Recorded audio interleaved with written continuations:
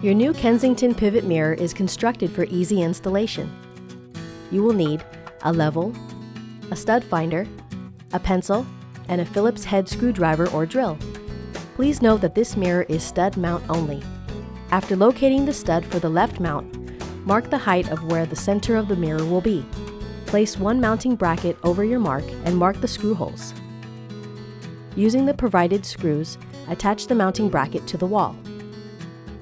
With a helper, insert the mirror into the mounting bracket and secure it with the included hardware. Now make sure the mirror is level from left to right. Attach the other mounting bracket and with the mirror level, secure it to the wall.